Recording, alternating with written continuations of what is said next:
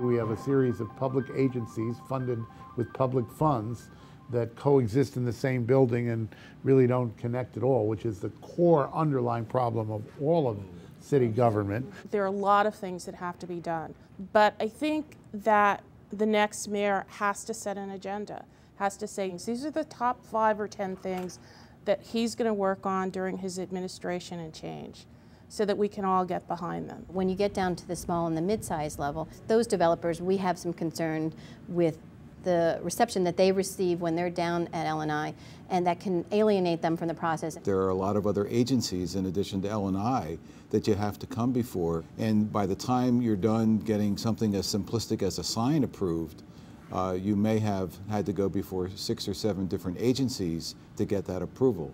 There's no reason why it has to be so complicated and bureaucratic. All of this creates roadblocks. And often you don't see who didn't come because they're not here.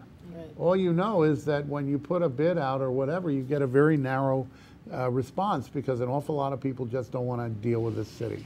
I think that's important. Part of the reason that I felt we needed to do our own plan was that there wasn't currently a plan in place for our community. So empowering the Planning Commission so that they can actually enforce a lot of what's being done with those plans is important. The Planning Commission should be reviewing the development changes that occur in the city in the first instance and making these interpretive decisions that L&I is currently making.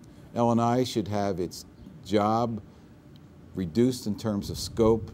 It has to improve upon its training. I absolutely agree that we need a vision for the entire city. I think we need a vision for neighborhoods. Where do neighborhoods fit into the overall economy of the city? But you don't get a response necessarily when you submit a complaint and you don't have a tracking system. That's what we need.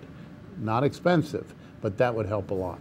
They do it in Baltimore. I think they do it in other cities. What it does is certainly create some kind of responsiveness from government. It starts at the top. You must have this vision. You must have a business plan. You need to get buy-in to that business plan at any level. And if you do all of that, I think all the things we talked about will happen.